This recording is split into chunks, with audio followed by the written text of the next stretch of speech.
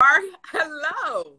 Hi. How are Can you? you hear me good? I can. I can hear you really Okay, good. good. Let me turn my. Can you hear me as well? I can.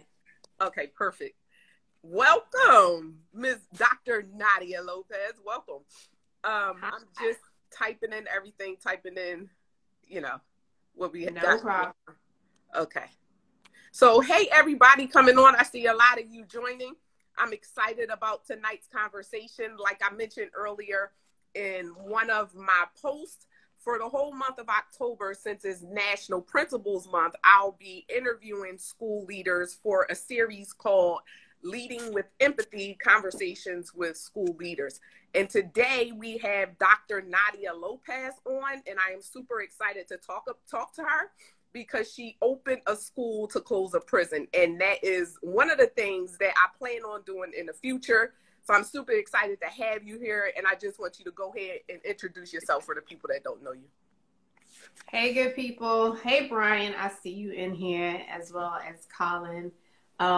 So I opened a school in 2010 in Brownsville, Brooklyn, which, if you look it up, is they depicted within the narrative of one of the most dangerous places in New York City. To me, it's the most brilliant space with the most amazing children. And I did that for 10 years and then had to resign from my position because I wanted to choose life and also be able to impact education from a different lens and continue to be disruptive, but preserving myself first. I love it. And you said because you wanted to choose you said choose yourself. Is that how you said choose life? That's what you said. I wanted to choose life. And so by choosing life, I had to choose myself. Exactly. So can you elaborate a little more on that? Because I follow you, so I know your story. But, I just want you to go into how that looked for you. What happened? Okay. So, folks who are in the education space, that you tend to sacrifice yourself, whether you're a teacher or a leader. You go above and beyond for your children. You spend more time in the building than you do with your own families. And when you're a leader, you're not only in charge of a grade level or a group of children, you are in charge of the entire community. So what that led to was me failing to eat. Like maybe I would eat once a day. And if I ate once a day, it was probably 6 or 7 o'clock at night. I was running on drinking coffee just to have some type of invigoration, just to make it through the morning. Lack of water. I had insomnia really bad. You tend to have paranoia. You don't sleep well because you're always stressed out about what's going to happen. You're always thinking of what you need to write down. Who didn't you talk to? Who do you need to talk to? So, there's a pendulum that happens when you're in the position of leader. You have those moments that you're very anxious, and then because you're looking at data and you know what you're up against, you have those moments that you're depressed, and then you have your own family, and then you are a full human being, so you're trying to do all of these things. So as a result, initially, I developed an autoimmune disorder that impacted my digestive system. And we all go through it if you're in education in some way, shape, or form. Your stomach starts to hurt. You take Tums or Rolaids or Pepto-Bismol, but it never really resolves. And it's what we call acid reflux, right? So you think it's just acid reflux, but when you don't take care of it and you don't minimize the stress, it literally starts to turn on your body. Your body then starts to attack itself. So I developed what's called encephalic esophagitis. And what that is that your white blood cells attack your esophagus. And so I couldn't sleep. I couldn't drink anything. I literally would have to go to the emergency room. They had to give me liquid lidocaine one time just to stop the peristalsis, which is your esophagus moving. And so it got progressively worse. So that's one issue I had to deal with. I dealt with the migraines. I dealt with the gas pain at night that would wake me up and I thought I was having a heart attack. But ultimately in 2019, because I was internalizing so much, right? And this is the part where I'm going to say to folks, getting therapy and seeking counsel is so important in this work because we tend to absorb everything. Vicarious trauma from our children, from our colleagues, from the community, all of the things. And so I literally started to internalize everything about work, which started to impact my organs, which ultimately affected my kidneys. As a result of that, I developed what's called Buerger's syndrome or Buerger's disease. And this is IgA nephropathy, which is my white blood cells attacking the antigens in my kidneys. And it was starting to cause my kidneys, like literally rejecting my kidneys. Mm-hmm. And so it took an entire year for me to go through the steroid treatment, change my diet, go to therapy.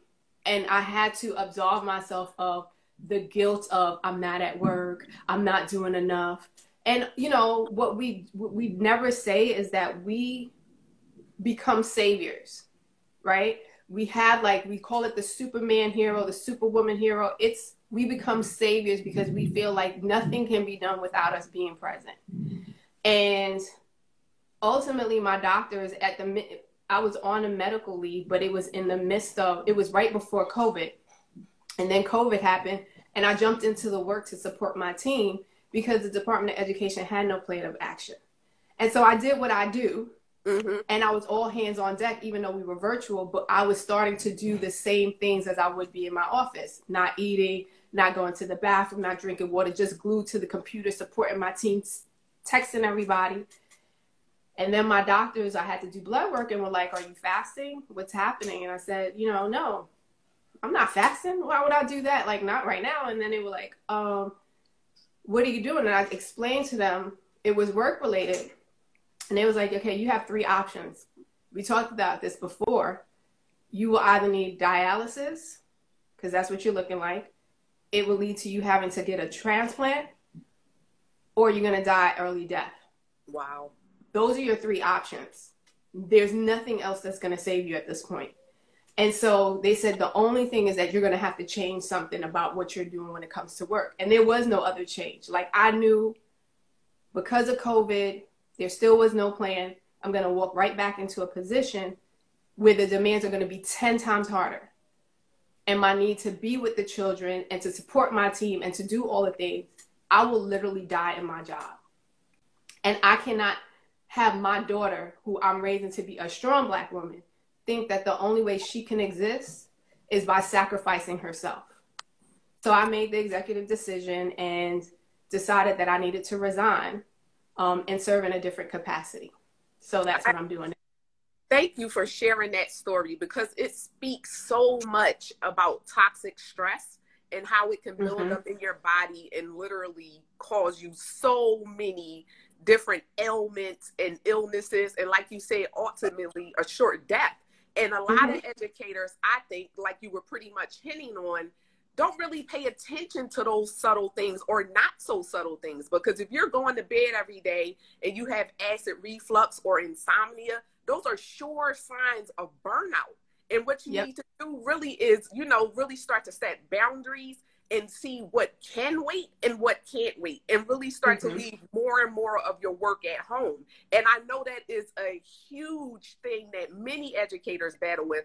And I battled with myself in the beginning, but I had a very bright mentor that told me from like day one, do not take your work home with you, because the more work that you take home with you, the more they're going to expect you to do. So if you don't get it done in school, don't bring it home. And I didn't listen at first. I was bringing reports home and I was writing reports. But then after a while, when I was, my principal and the other school admins saw my output, they expected more of me. And I'm like, no, I can't give you any more. I'm actually giving you more than I'm required to.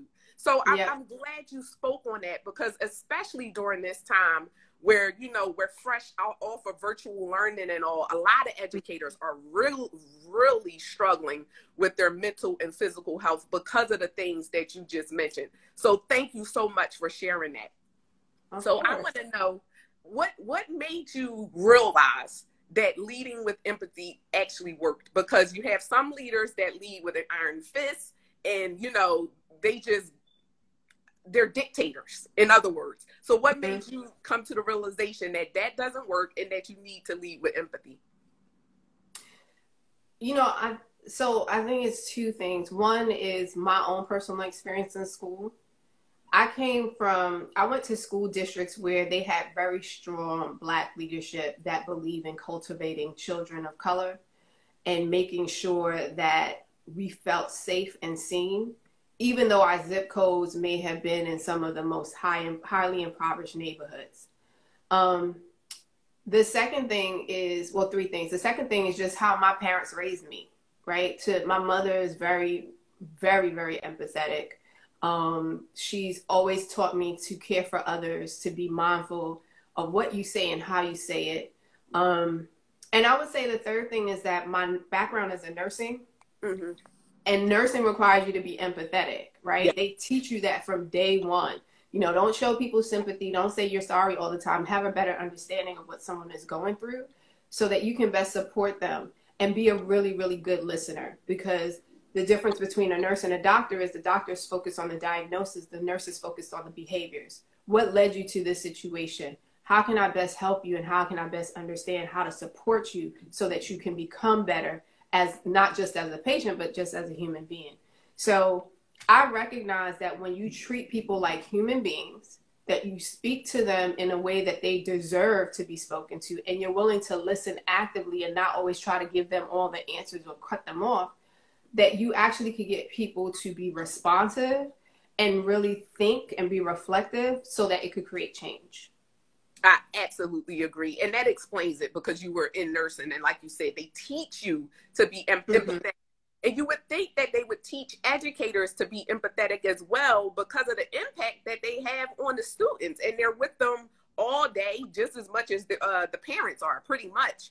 And I'm glad you mentioned sympathy, not to be sympathetic. And I always talk about that in my trainings, because there's a thin line between sympathy and empathy. And sympathy mm-hmm. can really be damaging for the students, and it can be degrading for the families, as if you're sitting on this soapbox like, oh my gosh, I'm so sorry for you. I have this savior complex, and you're the victim. Exactly. Yes. Exactly. So I'm so glad you said that. So I want to know, what are a couple of ways that you show your empathy with students, teachers, and families? Just like a couple of ways for each. And I just want to shout out my friend Sarita. She jumped on. Hey, Sarita. Oh, she said Lopez. So, for me, I always believe my initial way of being empathetic was to be fully present. I acknowledge every single person in my building. I walked the building. I was in classrooms. In the morning, I was greeting children, greeting adults. I would walk down the hallways, go into classrooms, not for the purpose of evaluation, but just to check in with folks. I always wanted to keep a pulse on what was happening in the building and what was happening within the community itself, to be very responsive. Also, just creating a safe and comfortable place. So I provided mental health services, not just for my scholars, but also for the staff. Because I just believe that adults come with so much, right? You already have your own baggage. You're dealing with stuff, your own childhood traumas, and you don't recognize how much working with young people who are dealing with their own traumas can be a trigger. So I would create a space where someone would come in twice a week. Aaron Jenkins, he would come in twice a week from the day I opened the school. He's even doing it to this day. And I would give up my office, because I wanted folks to know, you're that important that I don't need to sit in my office for this. And my office was set up like it was swagged out. So folks felt really comfortable. I would find somewhere else to go, and they would sit and they would have, and I wanted someone, one, of color, someone who understood the community, mm-hmm. and three, consistency, because we want to do the same for our adults as we do for our children. I also made it an important point to talk to parents, right? And I think that one of the things that we fail to do is share our own stories. Like, as an educator, I'm no better, I'm no bigger than anyone else. I could empathize with my parents because I know what it's like to be a single mom. I know what it's like to be a child of immigrants. I know what it's like to live in a neighborhood filled with gangs. I know what it's like to deal with poverty. Like, I know all of these things. So I want you to know that I know your struggle to get your child to school. I want you to understand, I understand your struggle to get food on the table. I love you. I love your kids. I want you to be great. I want them to be great. And so when you're able to speak from a place of knowing or understanding and loving them through it, and not saying you should be doing better as a parent or as teachers, I need you to know X, Y, and Z. My question is, okay, so if you're struggling with your lesson planning, when I go into your classroom, let's sit down and go through the lesson plan together. Mm-hmm. Let's talk about what happened with this outcome. Let's talk about why you didn't get there. If you just are willing to show up and people feel like you're invested in them, that in and of itself shows that you're empathetic, because I'm not saying, oh, now that I'm sitting in an office and I have a title, I'm no longer a teacher. I'm always going to be a teacher. Because I'm an adult, I'm looking at a child and saying, well, you're a child and stay in your place. You're a child and you need to know what I'm saying and respect me as an adult. But I have to remember my role and what I was like as a child as well, and what I was going through. So it requires presence. It requires humility, because that's the other thing. People start power tripping once they get a title, and they figure that they know all the answers. And I'm like, you know, somebody's going to humble you. If it's not somebody in this building, God will do it himself, right? And then just the other thing, just knowing that you want to be treated a certain way, so therefore you need to reciprocate that when it comes to the community you're serving. Yes, I love it. I love everything you just said. And the one thing, so many things just, you know, I want to comment on. But the first one is the triggers, because I myself, you know, going into the high school, I had my own adverse childhood experiences, and it's those triggers from the students that actually pushed me into what I'm doing right now, because it made me realize, like, wow, I'm still not healed from that childhood trauma that I went through. And these kids are definitely not healed from it, because most of them are still going through it as we speak. So I started thinking, how can I help these kids get to a point where they can heal much quicker than me? How can I help the educators understand that these students are suffering, and this is their way of crying out for help and not being punished and expelled and suspended and things of that sort?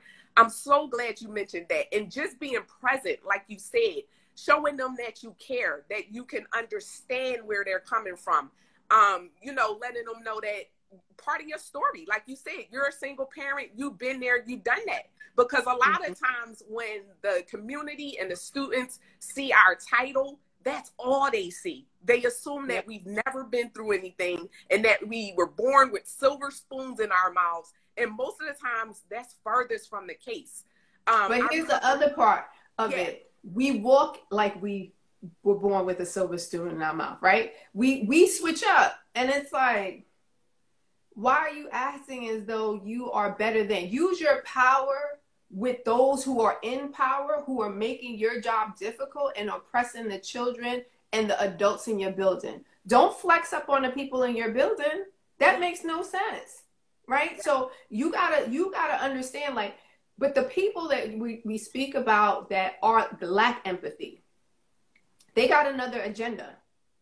They're not concerned about healing in their space. They're not concerned about creating an opportunity for children to have voice, to allow adults to say, I'm not well, or I need support. That's not what they're doing. They want to figure out how they can move up the ladder, how they can get into the central offices, how they can, you know, even flex on Twitter and be like, I'm that person. But at the end of the day, are the people in your building saying you're that person, or are you the only one bigging yourself up? You got to figure out what your purpose is in life. And when you understand your purpose was given to you by the calling of what God put you to put in place, you need to roll with that, because your legacy should be the children and the adults saying great things about you, not you always having to prove who you are. That just doesn't make sense to me. Right. And stepping on people's heads and not really caring about how you treat the people that's under you, just really having a focus on advancing. Yeah, and I've come across those leaders, and it's always a toxic environment when that's the case. Yeah, it's definitely always a toxic environment. So one of my questions is, what were some of the things that you used for discipline? Because I know you were in, you know, one of the worst, or I don't know what other word I should use, but one of the most violent, under-resourced neighborhoods. So I know there were many behaviors. So what type of discipline measures did you usually use? So I want to be very clear, because I think when people read Humans of New York, they were like, oh, this principal doesn't suspend kids. No, I absolutely suspended children who created safety issues. Yes. Like if you created a safety issue for anybody in the building, there's a non-negotiable that requires me to suspend you. However, there is a conversation that happens with the family, that happens with the child, to understand what these consequences are, why there has to be a suspension, and then there is a plan of action when this child returns, how to best support them. There's some ways you can't deviate from that, because you may have injured someone else, you have caused harm, irreparable harm, so that's a non-negotiable. But before we get there, because I didn't have a high suspension rate, it's about the interventions, right? Mm-hmm.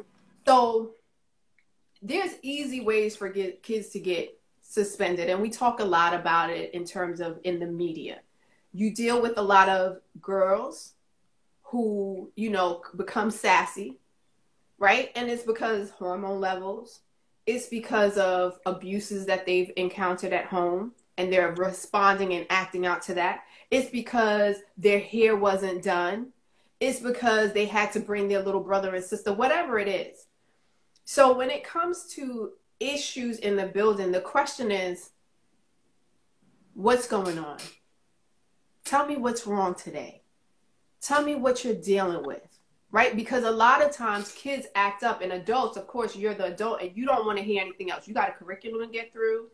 You know, your day may have started off crazy, and so you don't think about this child may be going through something. Sometimes the adults didn't have the capacity.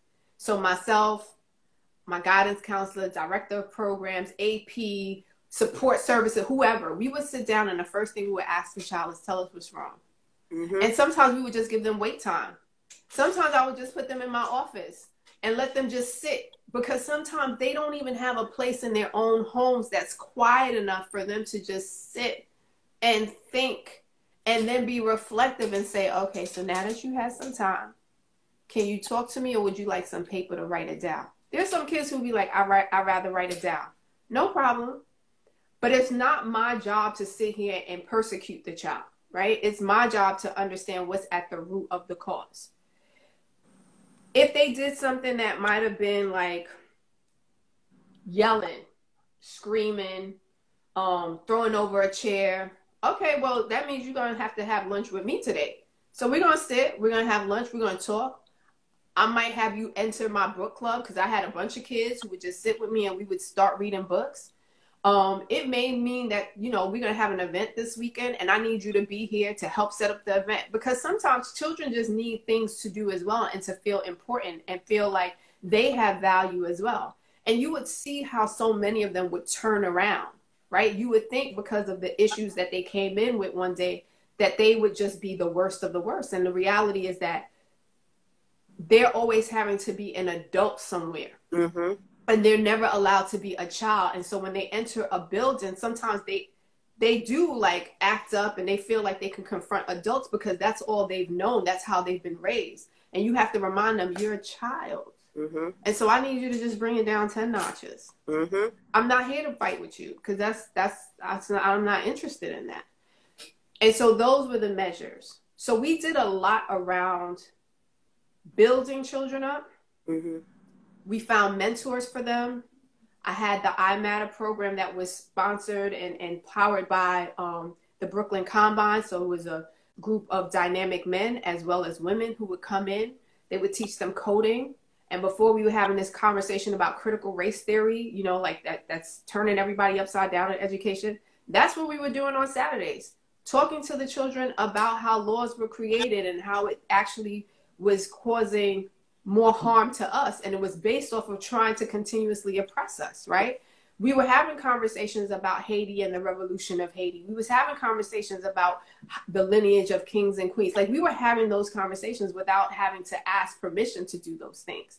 And so what you start to find is that when children were recognizing who they were, they started to understand the power within them. And then they started to realize that they were adults who were really invested in who they could become it created a shift, not only for them, but also for their families, because now it's a question of, damn, you always want to go to school? Absolutely.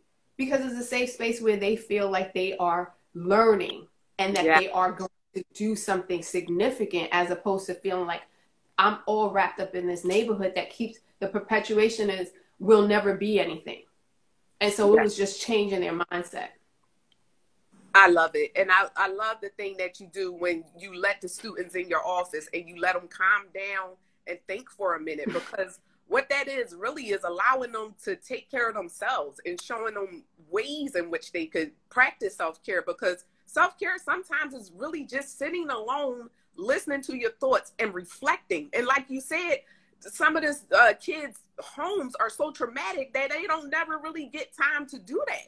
So I'm glad you offered that to the students, and as well as just listening to them and understanding what's going on, understanding what happened to them, what's happening to them right now. You understand? Because when you come from that level of understanding, the students know that you love them and that you actually want the best for them, and you're not just there because of your title or because of your paycheck, because they get that so often. When you think about the turnover rate in urban Title I schools, the turnover rate is almost double the national average. So they don't really But the turnover rate is also because we make teachers or educators in general feel disposable, right? Yes, we don't recognize and say, I understand how hard your job is, right?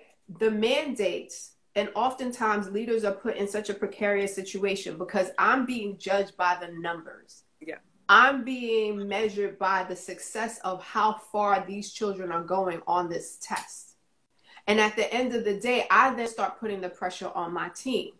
My team feels like there was a point of when I love teaching, but there's nothing creative about this position. There's nothing about this that makes me feel like I'm making a difference. So if every single day I'm walking into a space and I feel defeated, like what else can I give to you?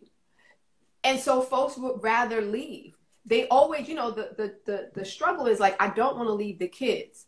But at the same time, me waking up feeling the way that I do, me feeling like I'm making it worse than I'm actually making it better, and then always feeling like I'm the blame, I'm out of here. And they have every right to do that. So I always question, like, so what are you doing in this space? How are your teachers able to use their voice to talk about what are the needs, right? I had a cabinet team that was comprised of 8 teachers. They represented every single one of the disciplines, math, science, ELA. I don't think I had social studies. I had special education. I had a paraprofessional, and then I had 6th, 7th, and 8th grade. I had 8 teachers. Plus I had my guidance counselor, my director of programs, my parent coordinator, my AP, and myself, all in this room making decisions about children, and then also asking them, so what do we need to do for the team? Exactly. What are they? You understand? What do you need in order to lead the team? Because I'm not going to put it all on y'all and say, well, what are you doing? Because I don't see any growth or movement. What do you need?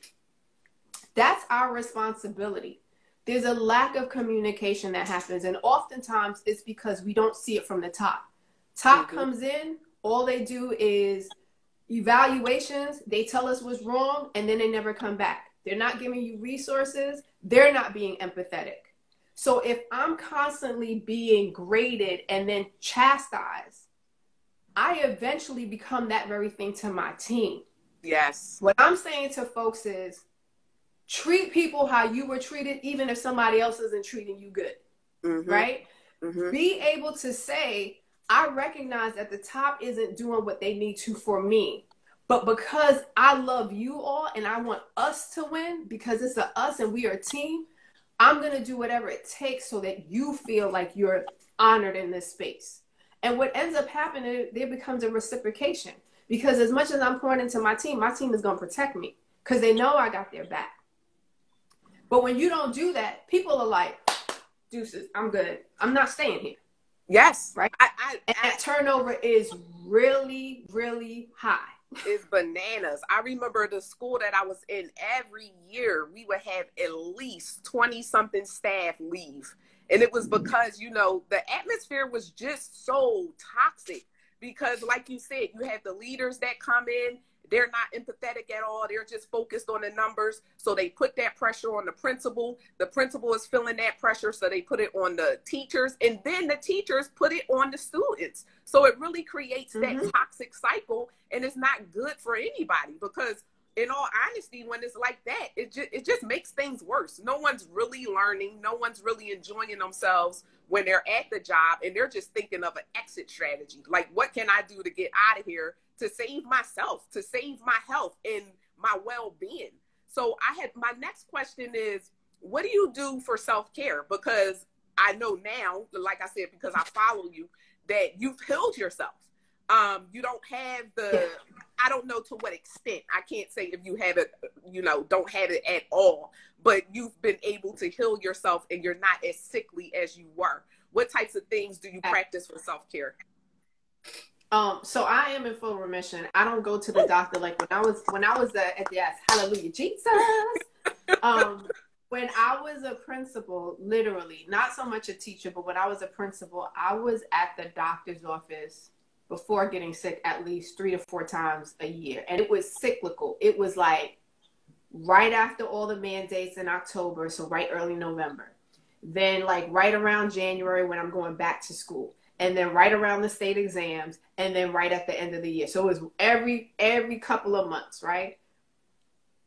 But then I started going when it wasn't like, everybody would be like, what are you doing here? Like the entire team at the doctor's office would be like, why are you here? And so they always knew something was wrong. So because I don't have the high stress, there's no need. I only go to the doctor once a year, right? But what I do now is meditation is important, giving myself at least 10 to 15 minutes, whether it's just sitting in silence, maybe I'm listening to a guided meditation, or I'm just praying. I could open up the Bible, I could read, or I'm just praying. I walk. I'm not a runner. People will see me. I will have all the athletic gear, but it's not for me to run. It is because I like to be cute walking. Me too. So I will walk.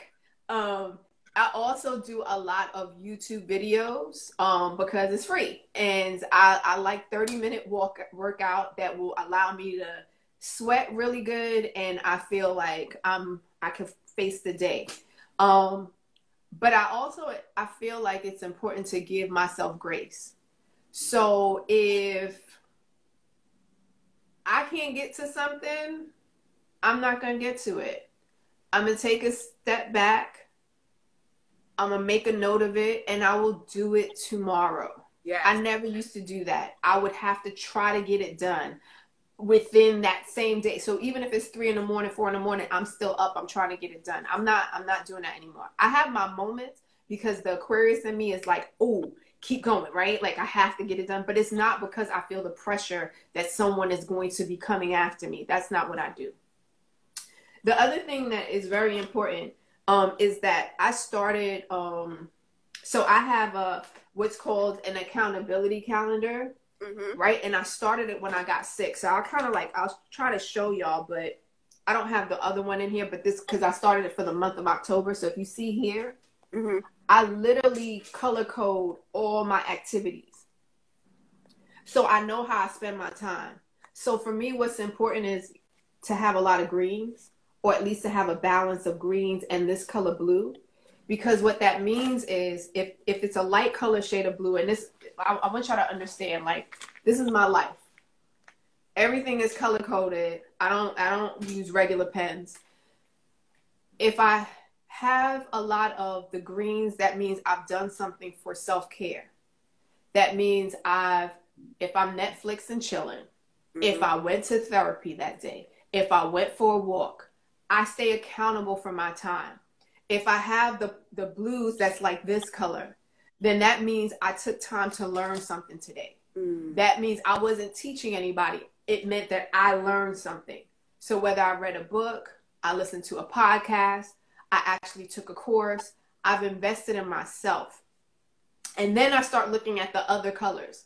Because I know the dark blue is that I spent a lot of time with my mother or my daughter.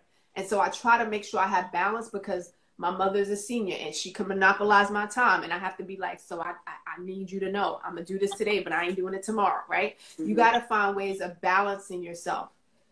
This actually helps to create boundaries. Yes. And I know many of us who are still in the workforce, right? Finding balance is really, really hard because the demands are there. But I'm going to say this. When you ask for your position, did you create a list of the things that you wanted for yourself? Because we walk into a position or an interview wanting a job. And what we got was a job. So true. We didn't walk into something that was designed based off of what we said we wanted. So if you didn't ask for, I want the type of position that I have time with my children. I want the type of position where I have opportunity for growth. I want the type of position where I know I'm going to be respected and the person who's ahead of me is always going to look out. I want the type of position where I feel safe and other people act safe amongst each other. We walk in saying, I just want this job. Yeah, walk in thirsty. We get the job. Mm-hmm, mm-hmm. And the job does what the job does. It mm-hmm. gives what it gives. Mm-hmm. It's going to give you all of the drama. It's going to introduce you to all of the traumas. It's going to drain you of everything. And I want you to know that's not your fault because no one taught us that. Mm-hmm. No one taught us to be very clear with our non-negotiables. But then when we walk into a position, guess what you get? You get a handbook with all the non-negotiables. You signed off on it. You can't say you ain't know what you was getting into. Mm-hmm. Right? Mm-hmm. You have to start saying for yourself, what's my non-negotiables? Because you're the asset. I have to be out of here by 4:30, 5 o'clock. Yes. If you never say that and you walk into this job and they got you working till 6 or 7, they're looking at you, but then you understand that that's what you signed up for. And you're like, no, I didn't do that. But did you tell somebody that that's not what you're going to do? Mm-hmm. When you start identifying and making your list and saying, these are the things that I want from a position, you'll be fine. You'll be able to say to the position that comes along, when they're not saying the things you need to hear, it's easy for you to be like, so that's not the place. Or if you're in that place right now, make your list. What do you need right now at this very moment to feel like a human being, to exist, to not have that angst that you wake up, that anxiety, your heart racing, your head is already hurting, the anticipation, all the things we go through to get to the job. What are the things that you need to not feel that way? And if you have a list, who can you speak to about some of those issues? If you're working too late, who can you sit down and say, so these are my responsibilities and I can't do it. This is what I can do. How can we manage? If the people are saying to you, no, you have to. If you have so many kids, because now we're in a position where there's so many children who have special needs, but there's not enough special needs teachers, right? Mm-hmm. I need support. Am I going to get professional development? Are we going to find somebody? Is there going to be a paraprofessional? What are we doing? If they're not answering those questions, you need to memorialize these things in an email. You need to send it to someone, because the minute someone walks into your room and you don't have a special ed teacher in your classroom, who you think they're going to hold accountable? It's you. Mm-hmm. But then when you realize you're getting to the end of next year, don't go back to that job next year feeling the same way. You knew what you needed in order to flourish. And if you do not have that and you do not speak to it, and if you do speak to it and the people are not responding, then you as an adult have a responsibility to say, it's time for me to transition. And that is so true. And it's sad at the same point, because many times when you go into the jobs, your non-negotiables just aren't met because of the state of the education system. You know, they really could give two crats about the educators. And it's sad because, you know, they're just focused on test scores. And they're not focused on the educator self-care. They're not focused on educator mental health or any of those things. What has happened over this last year, since, you know, the pandemic and all, a lot of leaders are leading towards that, but it hasn't always been that way in the past. And that's why you see like a lot of the burnout, because again, like, why would you stay in a place where you know you're not valued? You're really not getting anything out of it, and it's bringing you nothing but stress. I'm so glad you said that. And we have to take a stand pretty much. And again, it's unfortunate because there's a huge teacher shortage right now because of all of the things that you just named. But if we never stand up for ourselves and say, this is what I'm going to take and this is what I'm not going to take, the system is never going to change. And it's just going to continue to burn out all the good educators and then bring in all of the ones that just want to sit there to collect a check and could really care less about the kids. You know, they're like, I'm in, you know, a lot of teachers come into urban neighborhoods because maybe they couldn't find a job in their desired district. So, you know, the urban district is the one that hired them first, and they come in there with that type of attitude. Like, I'm just here to collect the check. They have all these different stereotypes about the students that they're serving, and they never take time to actually get to know the students and the communities and all. So it's really just a huge recipe for disaster. And I'm glad you're like, I'm gonna interrupt you, right? Because there's two ways of looking at it. So one, every time I would do an interview, at the end of the interview, the question is always, do you have any questions? And teachers would never ask a question about what are the type of supports, do you have mental health supports in the school? Do you, what is the professional development? They'll ask about professional development, but they won't ask like specific questions. And you know what? The reason why is because they don't know what to ask. Exactly. A lot of times people are so green, they don't know what to ask, right? Which is why it's important that if you get into the profession and you're fairly new, or if you've been in the profession and you're now going to transition to new positions, whether it's leadership or it's another teacher position, ask other teachers, what should I ask? What are some things that you wish you would have known walking into this building? We have to do that. It's no longer okay for you to walk into a school and just accept anything. You have to understand the culture has been this way because people kind of went into teaching. They were the ones who really loved it. And then we got to a position where people didn't love it and they were just career changes, including myself. But I understood why I was going into the profession. I wasn't willing to become a teacher unless I was willing to do what it was required of me, right? And there is no accountability from the school standpoint of making sure teachers have what they need. Right. There are principals who are doing that work. There are principals who are in the trenches with their team. But the unfortunate part is that we don't highlight them. We always highlight what's wrong with schools. We always highlight that there's gaps. We always highlight that the kids are not reading well. But we never actually say, okay, so where's the root coming from? We don't talk about the fact that kids aren't reading on grade level because they don't have books in their households and their parents can't read. We ain't talking about that. We're talking about, well, what did the school fail to do? So unless you start changing the narrative as an educator and start saying to a person, if you go in an interview, ask them the questions.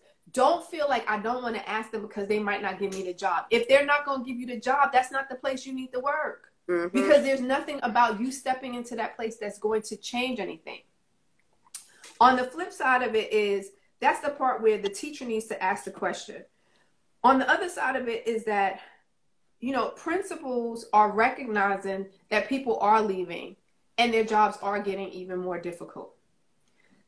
It's like, you know, when we talk about the buyer's market for houses and stuff like that, this is the teacher and guidance counselors market, because principals, like, it's bad enough all the things we have to go through during the school year, but when you think about the summertime, principals in New York City are year-round educators. They don't have time off. They got 14 days that they have to figure out over a period of 2.5 months when they're going to take off. And so it is important that folks say what they need as well, because that principal has been all year just trying to put out fires, has been trying to deal with the quality review, has to do the evaluations, has to do this, has to do that. Sometimes they get so much tunnel vision and they're so exhausted that they don't even know. Yes. So it's important to say, I need you to recognize that there's some issues here. You have to advocate for yourself. It's a school community. And when we all become complacent, or we start to say we can't, or we don't feel like it, or that nothing's going to change, then don't stay in the same place that nothing is going to change in, right? Either you get a group of y'all together and start saying, create your own committees. And people are going to be like, well, I shouldn't have to do that. You know, I get paid for X, Y, and Z. If your attitude is, I shouldn't have to do that and I get paid for X, Y, and Z, that's not the school for you. Sometimes things can't change because the person who's at the helm of the principal doesn't have the capacity. You cannot put the onus on one person. And I'm going to always go back to the question, why are you there? If you don't trust this person, if this person is abusive and disrespectful to you, and you feel like you can't change anything, why are you there? Mm-hmm. Don't say it's because of the kids. I have to stay. I have to protect them. Kids are resilient. And at the end of the day, those children will graduate from that school. You'll still be there while they've moved on. Why are you there? Leaving does not make you a quitter. It makes you say, I need to do something that's good for me because I need to be the very best for children. You find the places that honor you so that you can continue to be an educator, because those same kids will find you. They will see you. And you still remain an example to them. When you stay in an abusive place, you are literally telling children to accept abuse. We cannot do that anymore. It's like when you say that, it's like a parent, mom or dad, being in an abusive relationship. Absolutely. They're modeling that being abused is okay. So their kids are going to believe that it's okay. Yes, that was right on point, right on point. What would you say is the biggest challenge you faced as a school leader? I don't think there was just one thing. I think the first biggest challenge was ever finding balance, because ultimately that's what affected my ability to continue on as a school leader, right? Creating those boundaries and saying no, because the way it was set up was I never felt like I was doing enough and no one else was taking accountability for what they weren't doing to support me. Yes. So, yes. You know, that for me was the greatest challenge. And in turn, having to fight the very system that says that it's putting children first, but it wasn't putting children first when it was putting me and my team in harm's way. Like, you know, so the challenge was always trying to remain present, even in my, you know, my functioning burnout, and still give that all I could give to create the change that children deserved, right? Because I also understood that we had to get this right. For every child that sat in our class, we weren't just affecting them, we were affecting generations. And so if we didn't get it right with this child, we could be affecting their children and their children's children. So for me, it became even more personal, because it was like, this is what we have to do. So the challenges was the balance, which was my health, and then also being able to not always feel defeated, and because I was always fighting this system. The system was doing what it needed to do. Yes, but always. I was like, not while I'm here. not here with these children. So that definitely were the challenges. And fighting the system can burn you out alone. You don't need anything, on top of that. So I completely understand that. What would you say was like your most enjoyable part as a school leader? Oh, there were so many. I love my kids. I love them.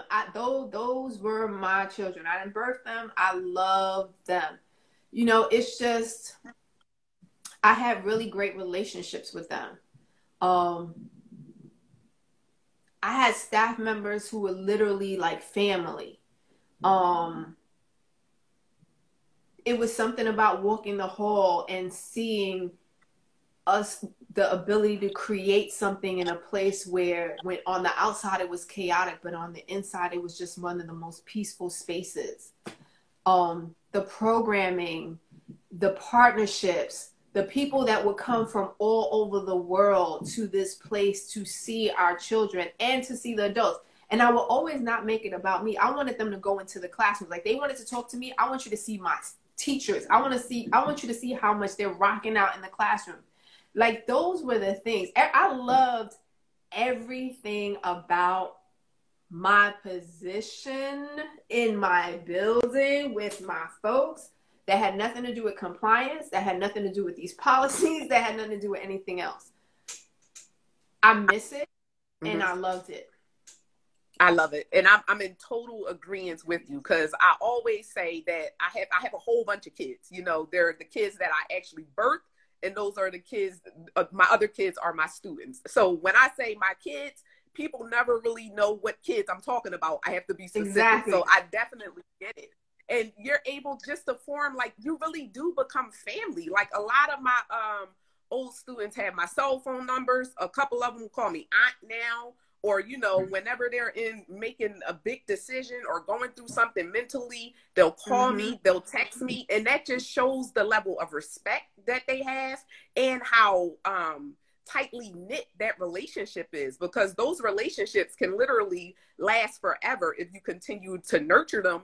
And it really does transform the students' lives, because now they see that there is someone there by their side, no matter what, you know, like no matter what they're going through. And maybe if they need to leave the house and just come see you, you know, you meet up and take them to get lunch or something, you know, just so they can talk to you and get whatever is on their mind, get it off of their mind.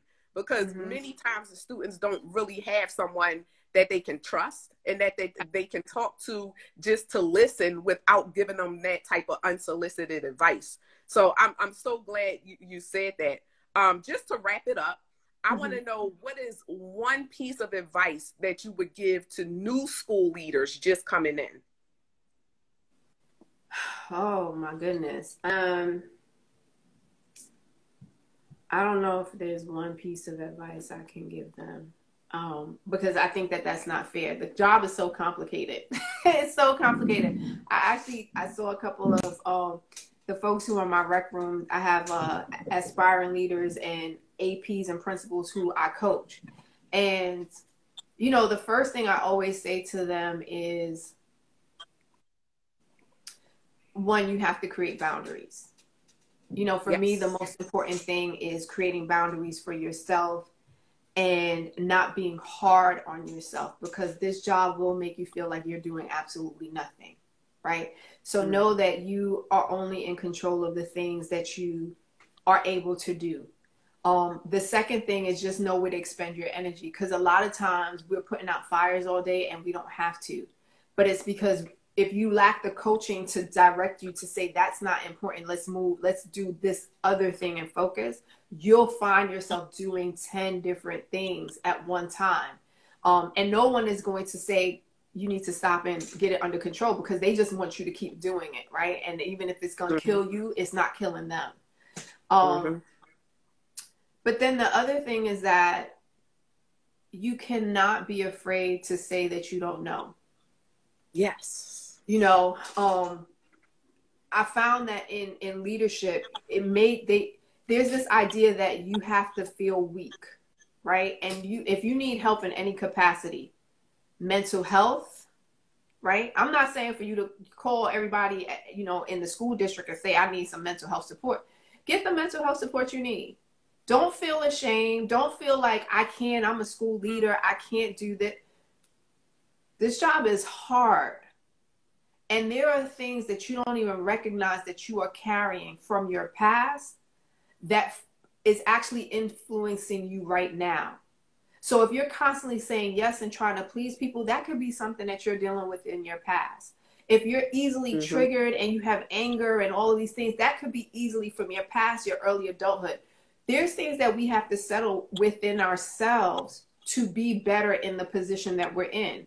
Because sometimes we're even in schools because we're trying to fix our younger version of ourselves, and we can't do that. So you have to be okay with saying, I need to heal myself. And then lastly, I would just say that just know you can't do this alone. I don't care how they put it. You cannot do this alone. So get your lifelines, you know, find out who you can trust, because that's important. You got to find out who you can trust and be willing to connect, because we don't grow in isolation. You always grow in relationships. I love it. So to wrap it up, let everyone know about your book, where to find you, and what other offerings you have going on. You mentioned the rec room and whatever you have going on. Just let the people know so they can show you some love. So you can follow me at The Lopez Effect. I don't have anything in front of me. Like, I wish I would have set up my whole table, but I didn't. I apologize, y'all. But I do rec room 3 times a year for the fall, winter, and spring. However, the fall has already been sold out without me even putting it out there. So in this winter and spring, I will be offering, it's an 8-week course that supports leaders, and you have a cohort so you can have your support system, because you need that. Is really, really important. Next week, I'm going to be hosting the Heart of the Matter. It is going to be a webinar that's free. So please sign up for that. I'm going to be putting it up either tonight or tomorrow. But basically it allows And what is that about? So it's focusing, the heart is actually an acronym. And once we get through the acronym, it will help you determine if this is the place you need to stay or if it's time for you to go. Right. And then by the time we're done, the webinar is an hour, you would come away with strategies and the ability to create an action plan for what's next in your life. My book, The Bridge to Brilliance, is available for sale on Amazon, but I also have a companion to it, which is a workbook, really great for educators, for teachers especially, but also for leaders to guide and support their teachers. That's on my website, elevatedblk.com, www.elevatedblk.com. And then I'm going to be doing a vision class. And so people who, I'm a visionista, I manifest everything. I put it down on paper, and I'm serious about what I do, right? And so people who have taken it, when you are ready, because it's not a play thing, you are ready to take yourself to the next level. It's a two series course. You get your whole life together. I'm going to be doing that in November. So you can find a lot of that again on www.elevatedblk.com. You could DM me, but again, if you follow me, you'll find all of the information. Awesome. So make sure that y'all check out everything she has going on. It's elevatedblk.com, which is her website. If somebody could put that in there and pin it, that would be great. I want to thank you so much for this conversation. This conversation was much needed. Your wisdom, and I could just see the comments. People are really feeling it. You have someone checking in from Ghana on here. Your friend Sarita, like you were saying, she's like, you're the best principal ever, you know, hands down, you're the GOAT. And it was just a lot of really good remarks in here. I didn't see any questions, but I want to thank everybody for showing up and showing out. I see my daughter jumped on. My daughter just jumped on, Sine, and then one of my 3 former teachers, Miss Dolphin. Like, you know, thank y'all for taking your time out on this Wednesday. You could have been anywhere in the world. And so we appreciate that. And honestly, I do want to say, please continue to support Nicole, right? These conversations are important for us to be transparent and for you to know that you're not alone. Like, you're not alone in this process. The system is not designed to support you. We have to redefine what that looks like. And so if you take away anything from this conversation or other individuals' conversation, it's just to know that you have to have the audacity to make the change, and you have to be willing to get your village involved, right? I don't want anybody to end up like me. It's not fair to my family. It wasn't fair to myself, but I do understand that also God wanted to give me a testimony to show you all that you don't have to kill yourself to make change. So, you know, I hope everyone can be well. And as I said, please support Nicole. She's out here. She's doing this work. And you are an influencer as well. So thank you. Thank you for allowing me to be on your platform. Thank you. And thank you for coming. I really appreciate it. And I wish you nothing but the best. I know you have a bright future wherever it is you're headed, whatever type of pivot you're making, because you're doing it from the heart. You're doing it for purpose, and you're not out there for the wrong reasons. So just support her as much as y'all possibly can. It's hard to do the work, you know, it's hard. and it can be very challenging at times. But I want to thank you so much for giving me your time, Dr. Lopez, and everyone that joined on as well. And I will see y'all next week for episode 2 of Leading with Empathy. See y'all tomorrow. See y'all whenever I'm back on here. All right. See you.